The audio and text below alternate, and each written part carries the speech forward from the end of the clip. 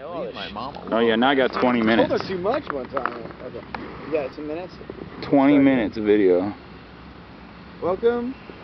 Oh, Are we on? Just give me the finger up. I'm just trying to do it again. Yeah, we're on. Well, Not, welcome to Thunder Bay. We're sitting here by the canal where they used to sell a lot of grain. And our friend John Lerman is here. He just arrived off the aeroplane. And 7 hours ago, dude. dude. He's lost his pack canoe. Yeah. So, John, where were you flying from? Well, I was flying from Maine, where I'd been for a couple of days. And what was your destination from there? I flew from Maine to Ottawa, where U.S. Airways lost the luggage. Now, it wasn't just any normal luggage, was it? No, what was this luggage that they lost? It was the pack canoe. Why is this canoe important? Because it was in 2 different duffel bags. Being able to carry. Does the canoe really matter right now?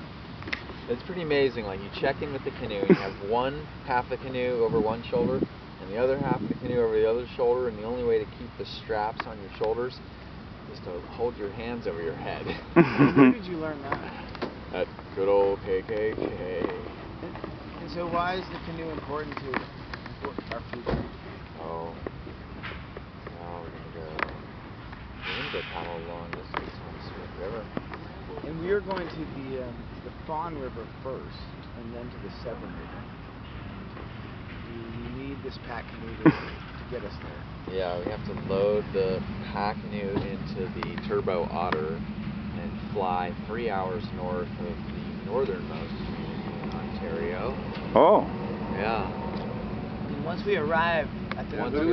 Here's Mr. Ben Pomeroy. What do we need to fuck around here to get a canoe on an air? You're on air right now, actually, sir.